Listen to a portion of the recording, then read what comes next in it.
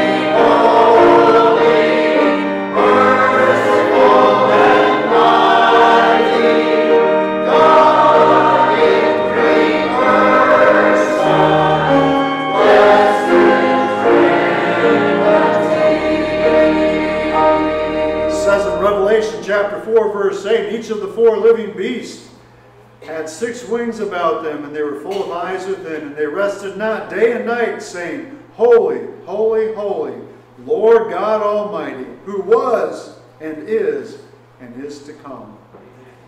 That's who we worship today. Amen? Amen. Amen. Let's lift up praise to the Lord. Father, thank you that you allow us to come into your holy presence.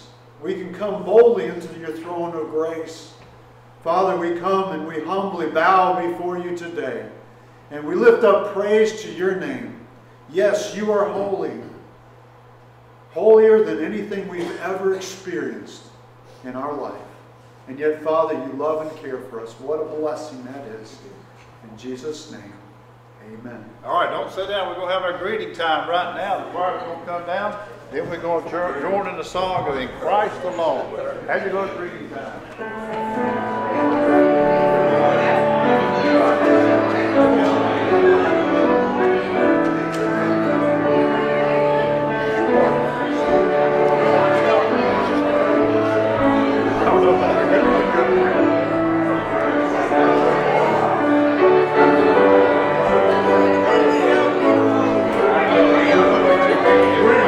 Greetings, brother.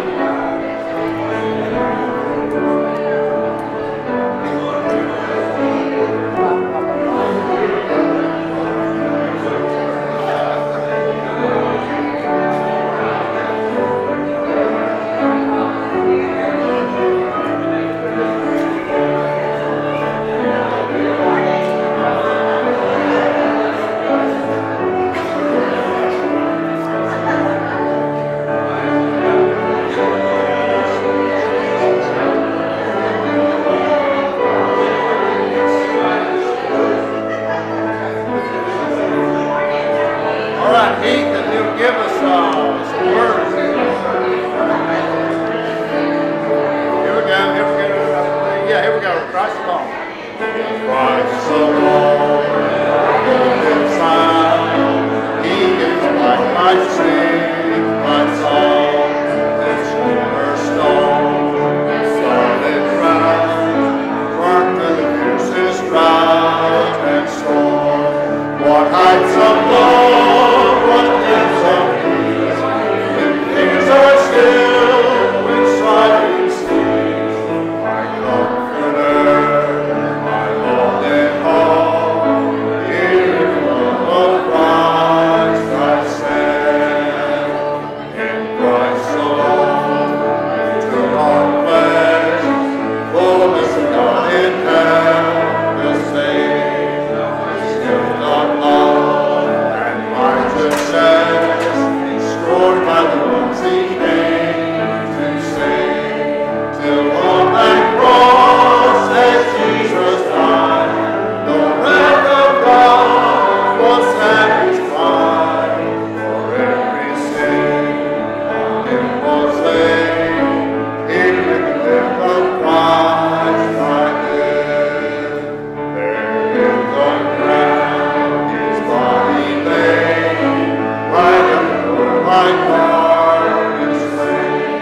Then bursting forth in glorious day, upon the grave He rose again.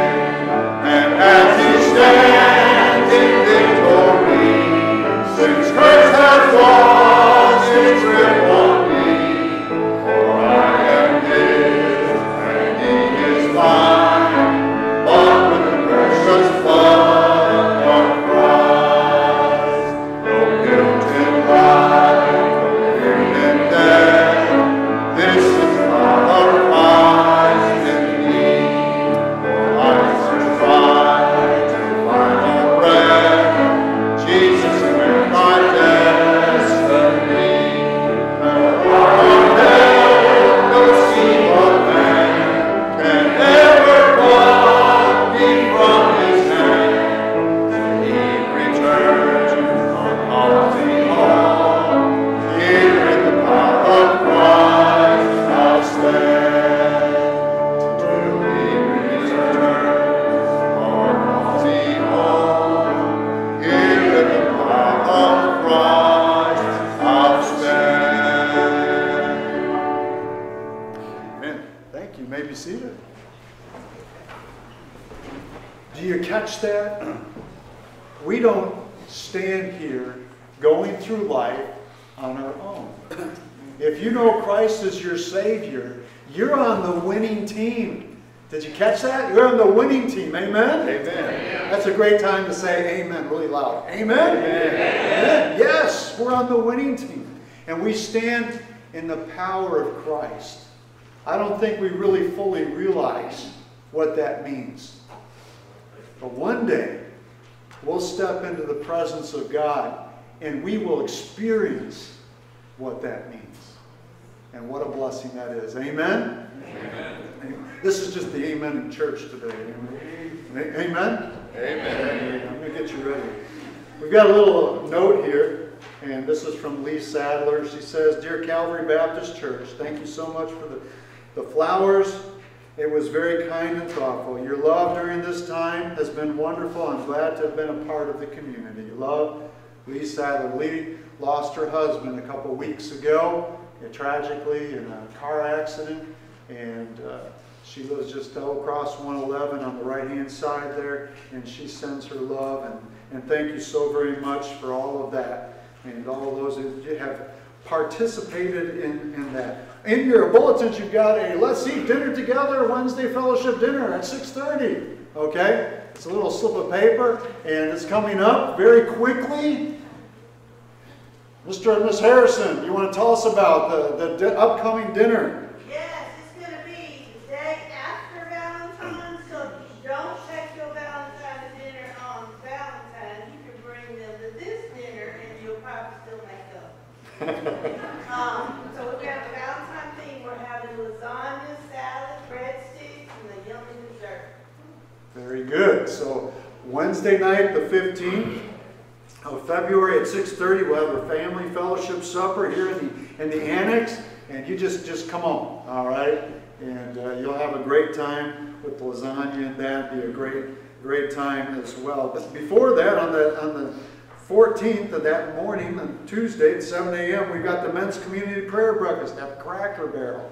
Okay? That'll be in Tallahassee. Come on. We have a great time there. We're in the back area there. We've got probably about 20, we've had 25 folks there sometimes, right, Brother Bill?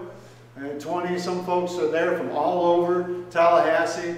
You come, and we have a great time in God's Word, and we get you out. We've got folks that come and go to work right afterwards. We'd love to have you come and be a part of that as well. I've got this note. It says, save the date, March 2nd, 6:30, drop-in baby shower for First Option Care. It's from Candy. She's going to have a list of needs soon. And so if you're not really sure, where did Candy go? She's in the nursery. She's listening on the nursery. So she's got that going on, and that'll be a blessing as well. Wednesday night, we have a wonderful time. You know, we've got a great group. I'll be in here this Wednesday night speaking. You do have a pastor on Wednesday nights, but I've been over yonder, and we had, how many, 11 kids on Wednesday night in our group, the Olympian group. And do you pull up the church website, Keith? I know I didn't throw that. Oh, did we get those other pictures on the announcements? Yeah. Okay, good. Okay, so we'll pull up the church website. You see that? That's the church website right there. Okay, there. This is Wednesday night. From Wednesday night. Do you know? Jason, do you see yourself right there? Brayden, you see yourself? All right. Dylan, you see yourself there? This is what we're doing in Paul Burt's classroom. That's why it's a mess in there every day. No. All right. But this is our group on the Olympians, and I didn't get a picture of the youth. They had just a big group. I don't know, you had about 20, 25 kids there in the youth on Wednesday night as well. But this is groups that we have on Wednesday night. We have a great time. We played kickball, and then we came in and had a great lesson in God's Word. If you want to be a part of that and help out, just come. And show me the other pictures we got. Jeffrey and Sydney. You know the guy on the left there? That's Jeffrey Bassford, and Sydney I believe, is just behind him there. And they're missionaries. Can you imagine being a missionary in the Amazon? And this is what it's like. Amazing. They're going upriver a couple of 100 miles, Jeffrey said, and they are going to visit some of the villages upriver. And I had this thought that he was just driving his boat upriver. So it's glad to know that they're not driving just his boat upriver with their team. They're going upriver there, and they're going to share the gospel. And they are using many of the items that we purchased as a church for them to communicate and to reach people on the Amazon River. Yes? I thought you were going to read what his mom said in your message. Oh, I don't have that. What did she say? Well, they can't communicate with them at all during this village that they're going to indigenous people, but the garment that we provided allows them to live track them. So the thing that we bought them, remember that, the garment, they're tracking Jeffrey and Sydney, and they can communicate by text over that garment, I believe, as well. So they are going upriver. And so as you sit and think about it, pray for them over the next couple of weeks. That's what they're doing. All right? Let's be a prayer partner with them and lift them up in prayer as they share the word of God and the Amazon indigenous people there. Amen? I'm going to ask the men to come forward for the morning tithes of gifts and offerings. And I want you to be thinking about your faith promise. Go ahead and put that in. I think we are at, after last Sunday, we were at like $180 a month for Raymond, which is amazing. So if you've got any more of those, just slide them in the offering plate, and we'll keep those updated on the screen. Brother Wayne, will you bless the offering this morning? Our gracious Heavenly Father, we come to you this morning, Lord, just thank you for the blessings of being present this morning. Lord, we just thank you for Calvary Baptist Church and what it means to us, Lord. We just thank you for this time together that we can come and just sing these songs of praise and worship one with another. Lord, we just thank you for the missions of Calvary Baptist Church. And we just thank you, Father, for our outreach in the Amazon and in the Philippines. Lord, we just pray that we could just be a witness to you through our church here in Calvary and also abroad. Lord, we just ask you to just be with each member that's here this morning, Lord. Just open our heart to receive the blessing that's in store for us through our message this morning. Just thank you, Lord, for our pastor as he stands before us, Lord. And we just pray that you just give him the words that you would have him to speak. Lord, now as this offering that we're about to receive, we just ask you to just take it and bless it, use it for ongoing of thy kingdom. And we give you the praise, honor, and glory for it all. In Christ's sake, amen.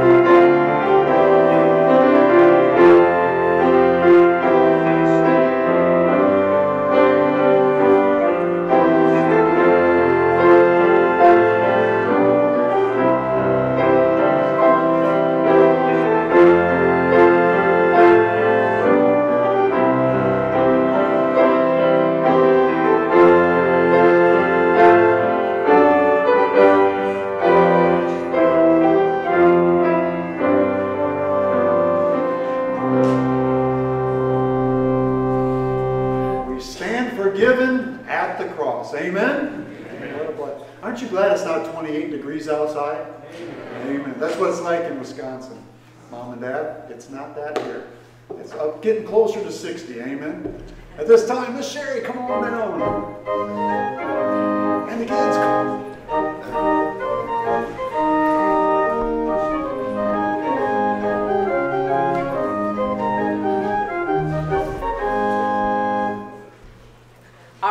To make up a story, okay? The story is about Brian and Laramie Williams and their two nephews. Right, aren't y'all nephews? Yeah, okay, two nephews. Well, they were eating chili one night at Brian and Laramie's house, and Brian says, I would rather have chili dogs than just plain old chili.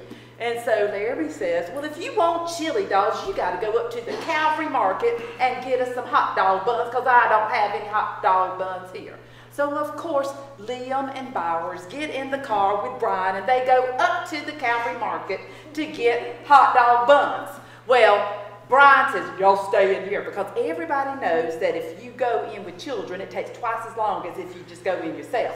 So Brian says, stay in the car, boys, and I'm going to go in and get the hot dog bun. So Mr. Brian goes inside the store.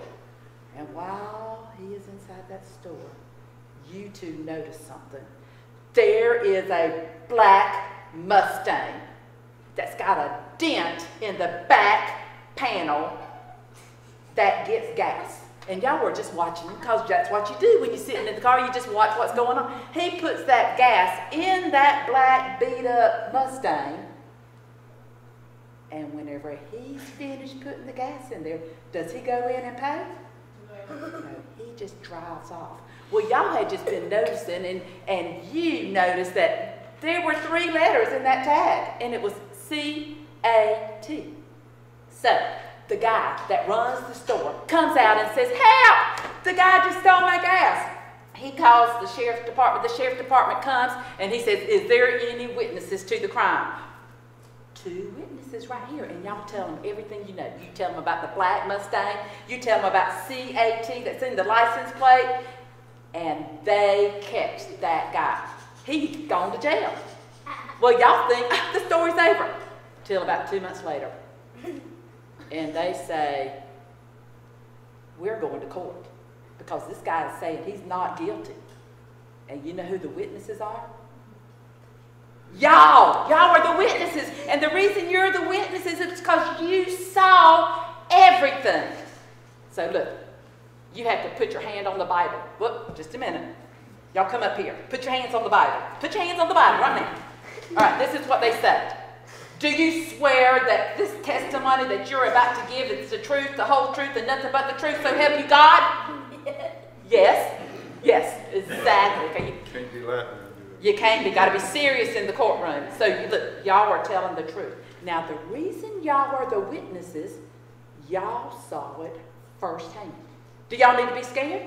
No. All you got to do is be truthful. If you tell what really happened, then this witness thing is not a bad thing at all.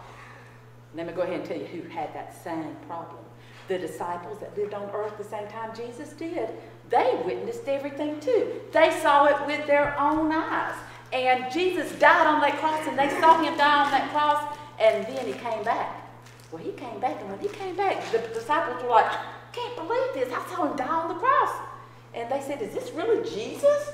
And Jesus said, well, look, I got bones, I got flesh, and look, give me some fish to eat. And Jesus ate some fish. He said, can a ghost eat fish? No, I am really Jesus. And he told them this, and it's in the Bible. Just a minute, let me get it. Luke 24:46 through 48. Luke wrote, he told them, this is what is written. The Christ will suffer and rise from the dead on the third day, and repentance and forgiveness of sins will be preached in his name to all nations, beginning at Jerusalem. You are witnesses of these things. And since the disciples witnessed it, they were to go tell everybody. And now that we know, we're supposed to be witnesses too. Now, should you be scared about telling things that you know? No. You know how God has changed your life. You know that when you ask Jesus to come into your heart, and that how he has changed your life. So your job as a Christian, or when you become a Christian, is to tell others what you know. To be a witness of God's love. Let us pray. Dear Heavenly Father, we are so thankful that Jesus came to take away our sin and give us eternal life. Help us to be faithful witnesses about what he has done for us. In Jesus' name we pray. Amen. All right, y'all get to go out. Okay, I'm going to let you remain sitting on this. Heath, if you'll just cue us up one verse. Where Heath go? Heath, just give us one verse, okay? Here we go.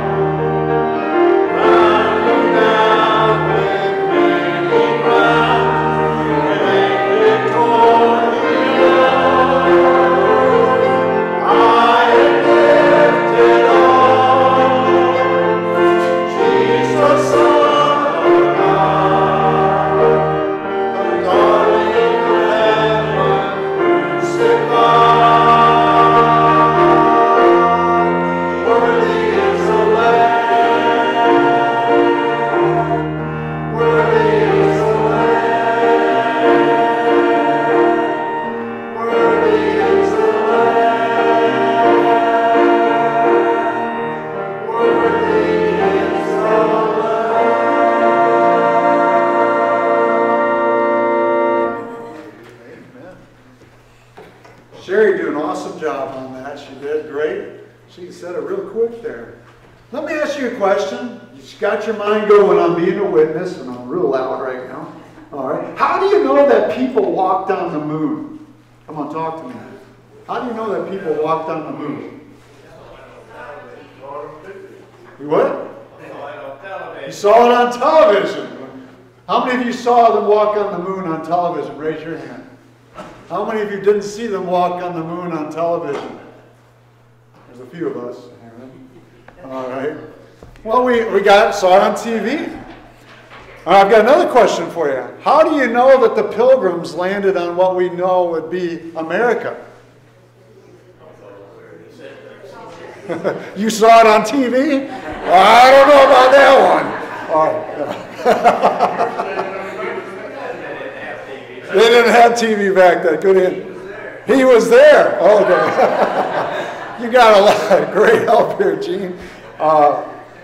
We know about it. There might be some paintings of it or that. There were some people that were there, okay? Witnesses. And they recorded it in Scripture. All right? How do you really know that the Braves won the World Series last year?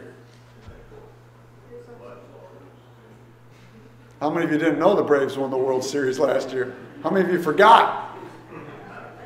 How do you really know the Braves won, Lex? Well, not 100%. It was on TV. It was on TV. Okay, all right. Let me go another one. How do you actually know that? I think there was a conspiracy. I think the Gators won the national title. All right. How do you know that Georgia really won? I know because the stadium had 80,000 witnesses. They had 80,000 witnesses there. Were any of you there? So you don't really know. They could have just put it on TV.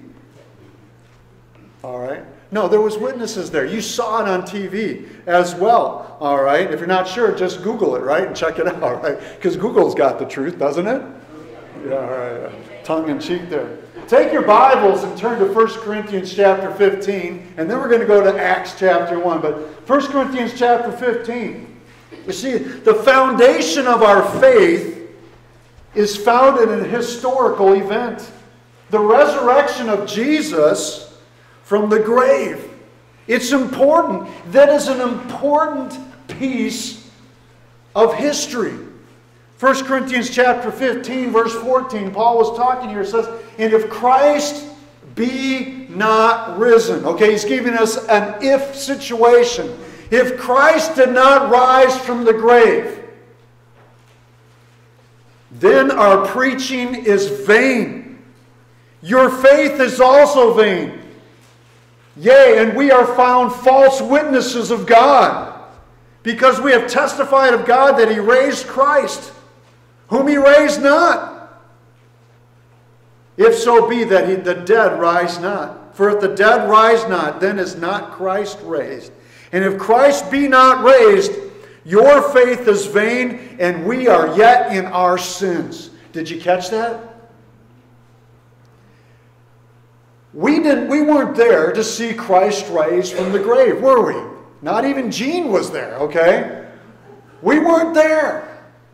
But we have witnesses.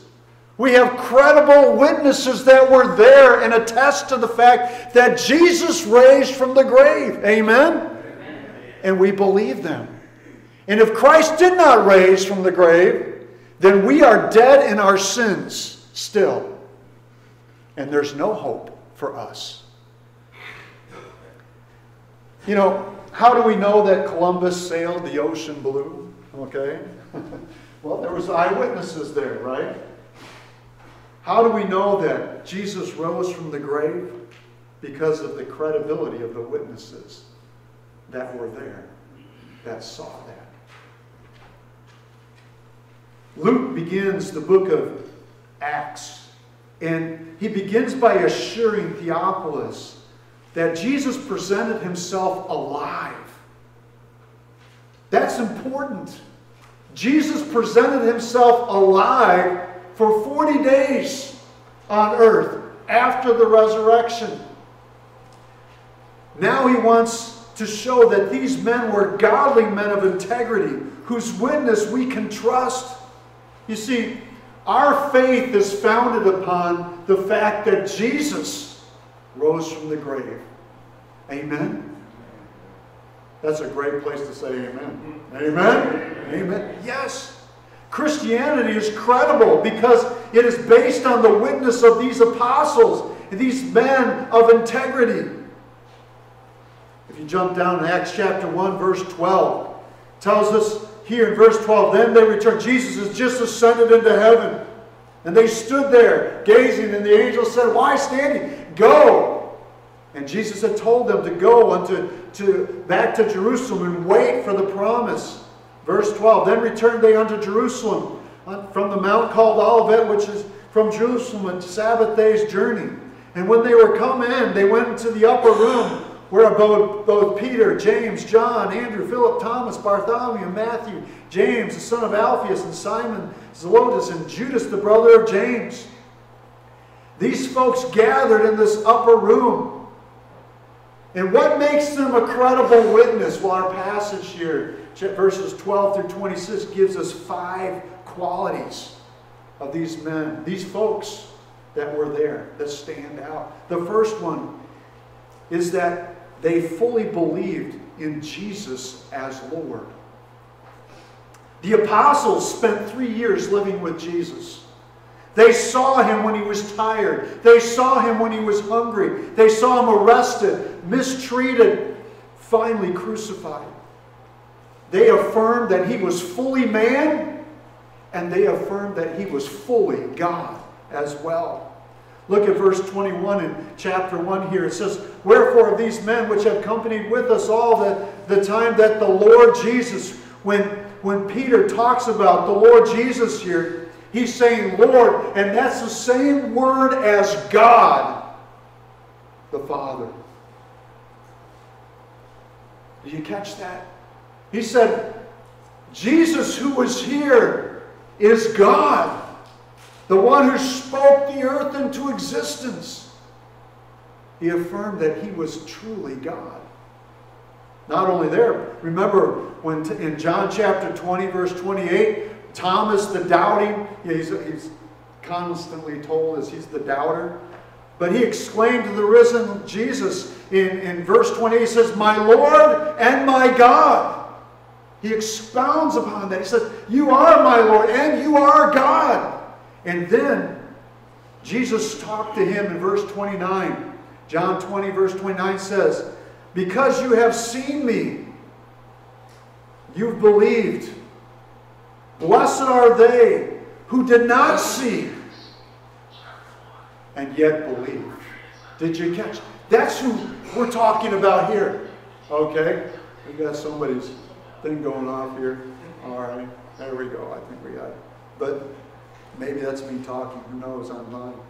But he says here, because you have seen me, have you believed? Blessed are those who have not seen.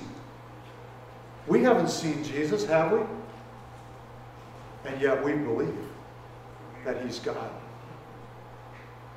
Although we don't have much historical information on most of the apostles, we have enough to say that their lives were dramatically changed. Not just them, the people that were there as well that experienced Jesus.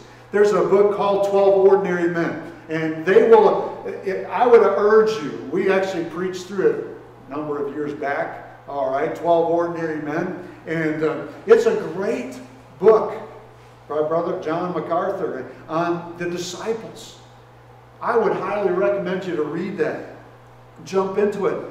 But Peter himself declares after catching the miraculous catch of fish, he fell before Jesus in Luke chapter 5. He says, depart from me, for I am a sinful man, O Lord. He recognized him as Lord right there, as God. You know, Matthew had been a wealthy tax collector, and he lived in a comfortable life, but he gave it all up and turned to God. These disciples, their lives were radically changed because of Jesus. Look at verse 13. Chapter 1, verse 13. And when they were come in, they went into the upper room where abode all these folks here, okay? And then down to verse 14. Jump down to verse. These all continued with one accord in prayer and supplication with the women, and Mary, the mother of Jesus, with his brethren. in the midst here. Here are these folks that are there, not just the disciples, the apostles, that would soon be the apostles. There was about 120 people there. And Mary, the mother of Jesus, was there as well. This is the last reference to Mary in the Bible. You know, you can speculate a lot outside of God's Word. But here, what's written in God's Word is Mary, the mother of Jesus, was in this upper room, and she believed that Jesus was God as well. Did you catch that? These folks didn't come together and pray to Mary. They were praying to who? They were praying to God. All right? He goes on, there's no biblical evidence that Mary was elevated above any other believer that was there. It's implicit by her being present here that she believed that Jesus was her Savior and her Lord as well. Not only that, we see Jesus' brothers were here, who had not believed in him just a few months before. In John chapter 7, verse 5, we have James here, the brother of Jesus, the stepbrother of Jesus. That, you know, he appeared to his half-brother James in 1 Corinthians chapter 15, verse 7, which led to his conversion. He must have gone back and told his other brothers. They were here in the upper room as well. The point is that these people that gathered here, the apostles, the disciples, these ladies that were servants of God as well, they gathered here because they had a dramatic change take place in their life because of their personal relationship with Jesus Christ. They had affirmed that he was Jesus, the Son of God, and they believed it.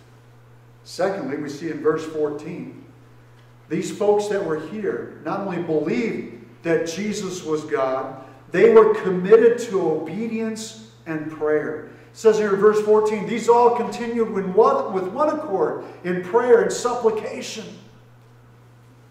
Why were they gathered in this upper room? Why did they go and do this? Well, it's because Jesus told them to, right? He said, go and wait for the promise of the Father. Is waiting easy to do? Talk to me. Is waiting easy to do? No. Miss Carolyn, when you're sitting there waiting for the fish to bite, is it easy to wait? No. Honey, just drop in the dynamite today, okay? And he does, and that's why he comes back with all those fish, okay? No, he doesn't do that. Waiting is not easy. It's not easy to wait, and yet they were supposed to wait, all right? You sit and think about the things that were going through their mind. In Jerusalem, it was not a friendly place for them. People were on the prowl, looking for them. Folks, listen. Maybe they came back and they waited. They waited because Jesus told them to. Why did they wait? They wanted to have the promise of the Father. They wanted to receive the promise of the Father. So what did they do while they waited? They gave themselves to prayer. It says in verse 14. They waited and they prayed. We're waiting the return of Christ, are we not? And what can we do while we wait? Get busy and pray and do God's work. We can pray just like they did. What were they praying for? It doesn't really tell us what they were praying for here. Maybe they were praying for the Spirit, the promise that was going to come. Obviously, they were praying for wisdom as well, as we'll see in the next section. These men, these folks were committed to obedience and prayer. And that's why we can trust their witness about the resurrection.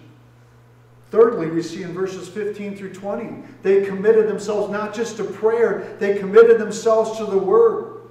In verse 15, in those days Peter stood up in the midst of the disciples and said, the number of them being about 120, says, men and brethren, the Scripture must needs have been fulfilled, which the Holy Ghost by the mouth of David.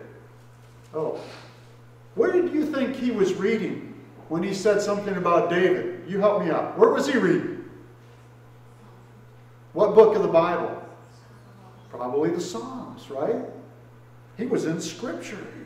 He said, which David spake concerning Judas, which was guide to them that took Jesus, for he was numbered with us, and obtained part of this ministry. Now this man purchased a field in the reward of iniquity, and he fell headlong, it says, and he burst asunder in the midst, and all his bowels gushed out. And it was known unto all the dwellers at Jerusalem, insomuch as that the field is called in their proper tongue, I can't pronounce it, Esladama.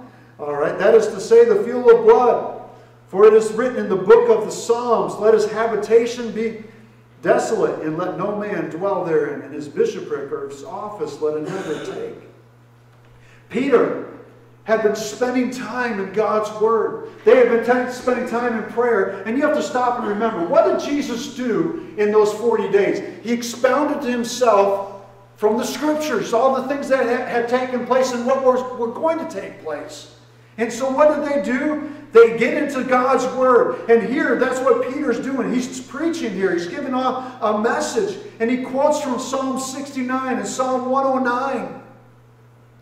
And what did they want to do? They wanted to understand more in depth what God was trying to tell them through Scripture.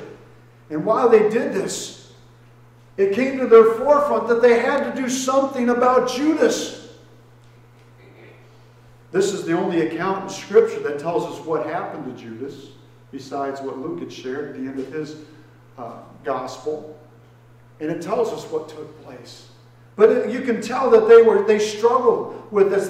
They were sitting there thinking, okay, how could somebody follow Jesus and do this stuff? How could God allow such a thing to happen? And so what did the apostles do? They went to prayer and they went to Scripture to find help with these difficult situations. They devoted themselves to God's Word. That's why Peter says in verse 16, the Scripture must needs have been fulfilled. The word here, had, is the one that Luke uses often to refer to divine necessity. Jesus had to suffer. The Scripture had to be fulfilled. And he says this is where the Scripture was, and this is where it was fulfilled, right here. Folks, listen, how important is it for us to spend time in prayer and spend time in God's Word? If the early apostles and the disciples saw that it was important and imperative to spend time in God's Word and to study it and to learn about it, it ought to mean that much to us as well. I hope that you spend time in God's Word daily. I hope that you pray daily. Peter applied these verses in Psalm 109 and in Psalm 69. He applied them to the situation that they were dealing with right there in the first church, okay? Right there in the Jerusalem. What do? They teach us that we ought to go to God's Word with all the difficulties that we encounter. Understand this. They had the Psalms. They had these other manuscripts. But we have God's Word here, do we not? We have all the precious promises in God's Word that we can cling to. We can take things right directly to the throne room of God. Hebrews chapter 4, verse 15 to 16 tell us. What a tremendous blessing that is. We have God's Word. Folks, when you have difficulties in life like these early believers did, they went to God's Word and they looked for direction. Not only that, we see in verse 21, not only did they get into prayer and into God's Word, they were careful witnesses of the Lord. Look at verse 21. He says, wherefore of these men, which have companied with us all this time, that the Lord Jesus went in and out among us, beginning from the baptism of John unto the same day that he was taken up from us, must be ordained to be a witness with us of his resurrection. And they appointed two, Joseph, called Barsabas, who is surnamed Justus, and Matthias. They were careful witnesses. As Miss Sherry shared with us, good witnesses don't invent stories. They truthfully tell us exactly what they have seen and heard. How do you know that Georgia won? You saw it and you heard it. How do you know that Atlanta won? Well, you can go back and you can check, and people saw it. They were there. They witnessed it. Good witnesses don't invent stories. They tell exactly what they have seen and heard. These folks that were there are witnesses. They shared what they had seen. They shared what they had studied in Scripture, and they shared that as well. So what did Peter do? He set forth the qualifications for a replacement for Judas. And he says, listen, somebody that's going to step up to this position, they need to have been with us from the beginning. What does that tell you? That there was other people besides the apostles that followed Jesus. And they were there. And they witnessed that. What a blessing that is. One commentator wrote this and made a comment and said this. Alexander McLaren said this. He points out that you cannot prove that a thing has happened by showing how desirable it is that it should happen, or how reasonable it is to expect that it should happen, or what good results would follow from believing that it did happen. All of this is irrelevant. The only relevant question is, did it happen? Did it take place? Did it or did it not? And our witnesses were careful with God's word. And they said, yes, Jesus rose from the grave. He rose to heaven. And they witnessed it. It's to this historic, life-changing event that we cling to. Amen? Because they witnessed it. And they shared it with us. Not only did they do that, they were careful. They didn't just make up these stories. They didn't just dream this up. They weren't out there for their own furtherance to promote themselves. They were a witness to God's word and the actions that were there. And lastly, we see that they submitted to God's will. They were looking for a replacement for Judas. In verse 24, and they prayed and said, Thou, Lord, which knowest the hearts of all men. I'm going to stop there for a minute. I don't even have this in here. It just came to mind here. Peter's making this prayer. And what did Peter just do? Not too many days earlier, he denied the Lord, did he not? And remember that interaction by the seashore? And Peter said, the Lord said, Peter, do you love me? And he asked him, do you love me 3 times? And it was like, yes, Lord, I love you. Yes, Lord, I love you. Lord, you know all things. You know the love's in my heart. And Peter's praying here, and he says, Lord, which knowest the hearts of all men. He's saying, Lord, you know my heart. He's coming and asking God for what? Direction. You know the hearts of all men. Show whether of these 2 thou hast chosen, that he may take part of this ministry and apostleship, which Judas by transgression fell, that he might go to his own place. And they gave forth their lots, and the lot fell on Matthias, and he was numbered with the 11 apostles. My sister-in-law, Heidi, walked up to, got 2 young kids in their family. I couldn't remember all the different names. They got like 7 kids. Is it 7 kids? Yeah, 7 kids. All right. Levi and what? Ezra. I'll call it Ezra, Nehemiah, Levi, Ezra. Well, they were throwing some dice in the dryer and hitting it on and going around in circles in there. And Heidi walked up to them and said, "What are you guys doing?"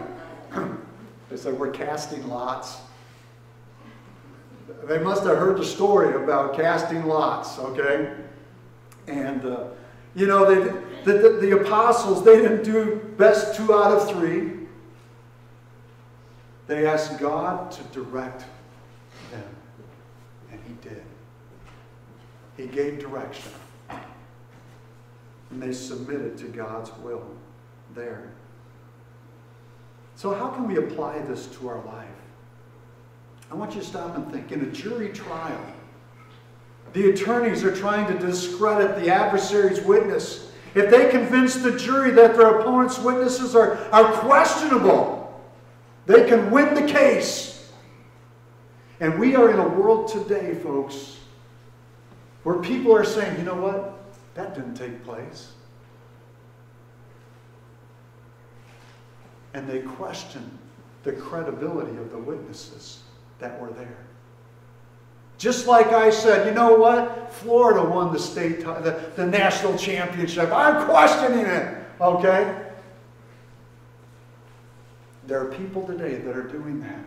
We need to be confident in what we believe about God's Word.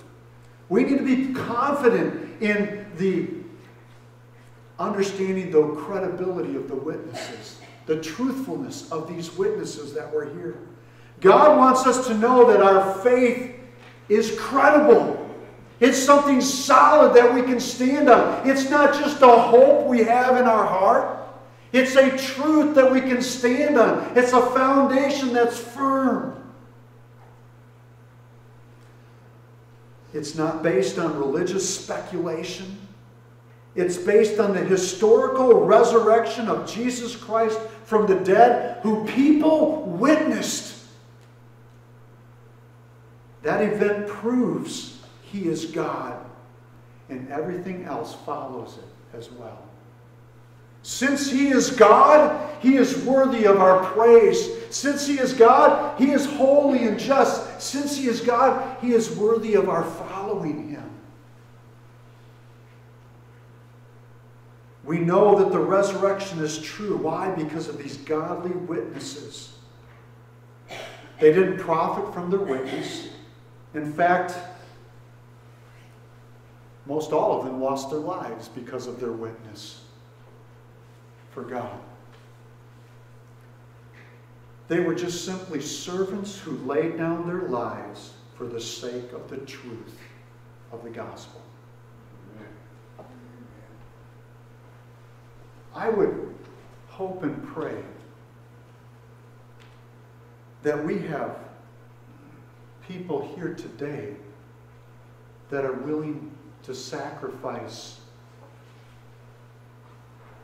for the witness of God as well. We stop and we sit and think, well, what we have to do this week, A, B, C, D. Gotta go to work, gotta go to school, it's homework,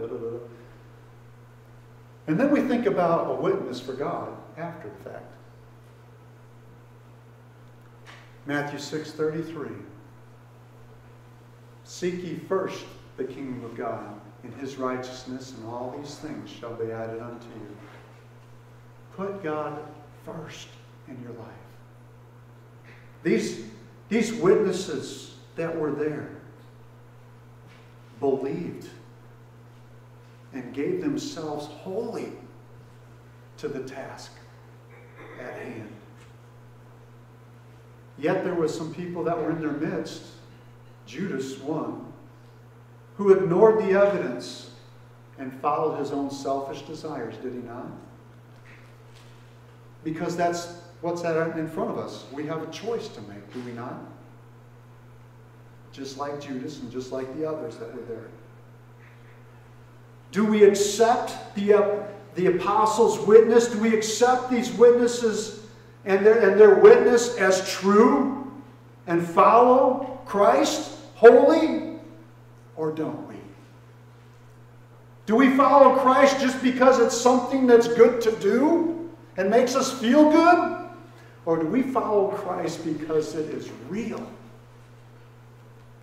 and it's factual? That's your choice to make. Heads bowed, eyes closed. Father, thank you for your love. And thank you for your grace. Father, thank you for the witness and the truth that we find in your word. Find that your word is factual, that it can give direction in our life. With heads bowed and eyes closed, let me ask you a question.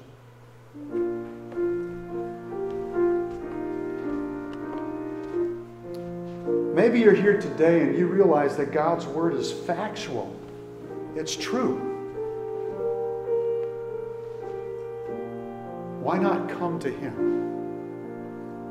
Why not say, okay, Lord, I believe that you came. I believe that you died on the cross. I believe that you were buried and rose again the third day according to the Scriptures. Why not come to Him? Why not? Maybe God is working on your heart. Maybe He's leading you. I want to urge you to come to Him. Father, as we continue in prayer,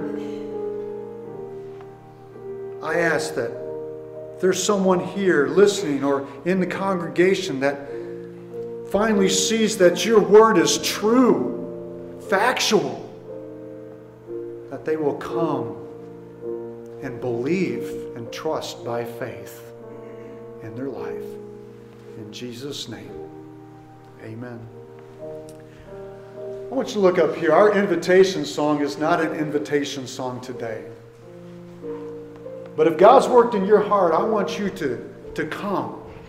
But I also want this invitation to be an encouragement to you that we don't stand on a feeling.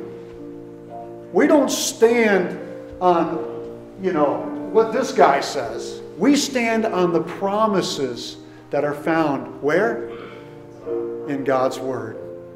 And I want you to understand as you step out this week, I want you to stand firmly, as Ephesians 6 says. Stand on the truth of God's Word. Your faith is real. Your faith is not in vain, no matter what happens around. Though the mountains be removed and be cast into the sea, guess what? God's Word will stand. Amen? So I want to sing, Standing on the Promises, all right? If God's worked on your heart, you come as we sing. Let's stand together and sing this song of faith.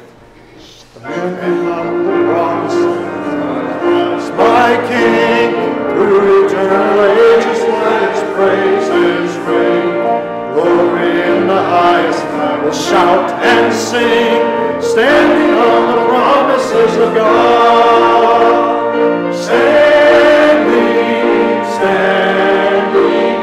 Standing on the promises of God, my Savior. Standing.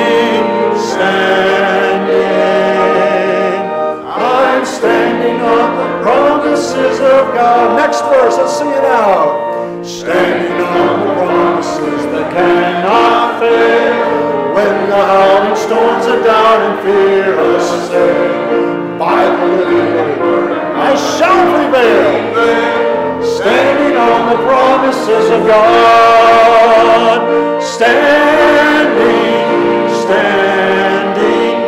Standing on the promises of God, my Savior. Standing. I'm standing on the promises of God. Did you catch that, folks? That's what those folks stood that day. And then they went out and faithfully stood on God's promises. And we can do the same. Amen? Amen. Great time to say amen. Amen? Amen. Amen. Brother Lex, close us in prayer this morning. Lord, we thank you for this faith, Lord, that you can only give us, Lord, to stand on the faith that we know that you are Lord, and witnesses were there, and to see that you rose the third day, and now that all that you promised us has come to pass, Lord. We just thank you for that. You never fail us, Lord, and we look forward to your coming, Lord, again, and fulfilling all the promises, and we know you will one day. We thank you, Lord, for that. We thank you for giving us hope today, even, and for those that maybe are sick, Lord, we pray for them and lift them up, Lord. Maybe have tests and things going on in their lives, Lord. We pray, Lord, that you would take care of that and just give them hope in that they can trust in you. In Jesus' name, amen.